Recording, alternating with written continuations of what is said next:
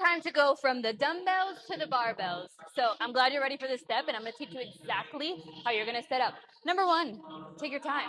If you're nervous, you're like, oh my God, I've been wanting to go to the bar, but I'm really nervous. That's okay.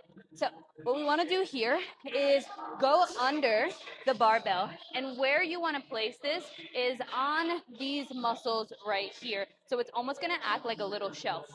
I'm shelved into this, and I always want to squat to stand up, right? I don't just want to like lift it like this, right?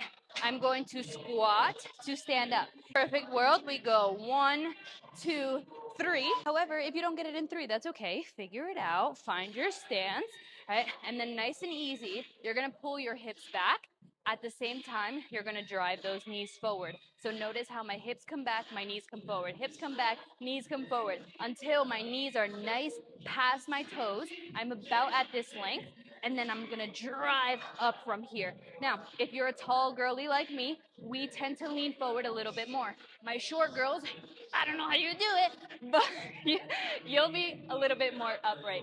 So again, hips come back, knees come forward. Take your time, take your time, take your time so you can really balance this out. If you feel like your heels are coming off of the ground, that means we need to strengthen those glutes and hamstrings. If you feel like you're falling back, that means we need to strengthen those quads. But again, take your time because this movement right here, nice and slow, is gonna make you really fucking strong.